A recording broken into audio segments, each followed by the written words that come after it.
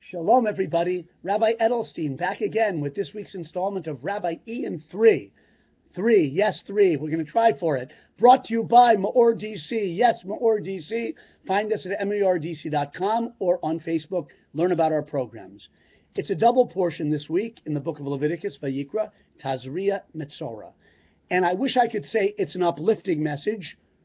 It is ultimately, but it's a hard-hitting message because these two Torah portions deal with the manifestation of one of the worst transgressions in the Torah, Lashon Hara. You can't say enough about Lashon Hara. Don't say Lashon Hara, but you can never talk enough about it. It's such an evil thing. Lashon Hara is often blandly, lamely translated really as gossip, which it is, but it's the literal translation, Lashon Hara, a tongue that's evil, speech that's evil, evil talk that does evil to your fellow man, derogatory information that you share about a fellow Jew for no constructive reason, just shooting off your mouth about what you don't like about someone.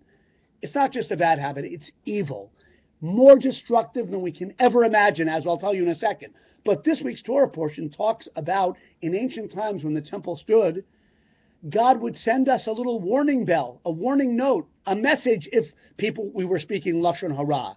We might get a patch of discoloration on the wall of our house, and if we didn't shape up on our clothing, and if we didn't shape up on our skin, and all the details of the patch of whitish skin that was a signal that we spoke Lashon Hara. You read this Torah portion, you think, wow, it's a dermatologist's dream.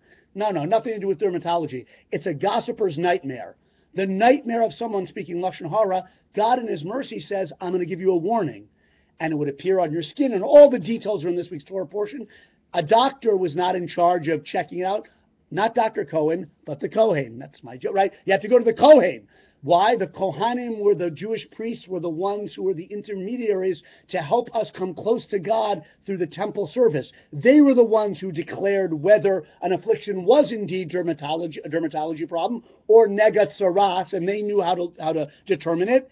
And if it really was the affliction, you were declared tameh, impure spiritually, and sent out of the city. And the oral tradition says, because you caused division between people, you're going to have a division now between you and other people. That's evil talk. Now, we don't have that nowadays.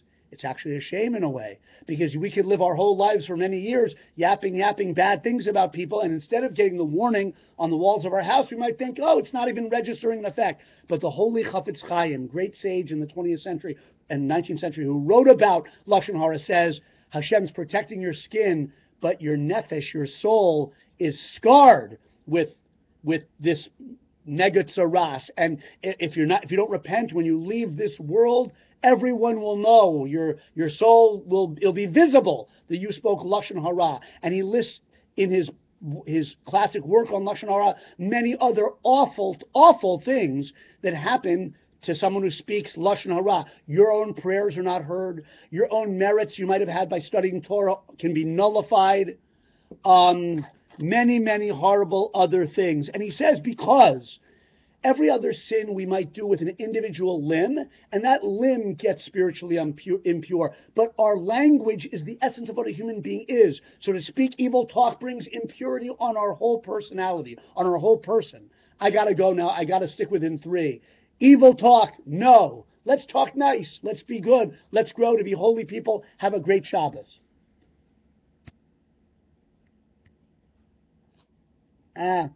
Look at this. A blooper. Stop recording already.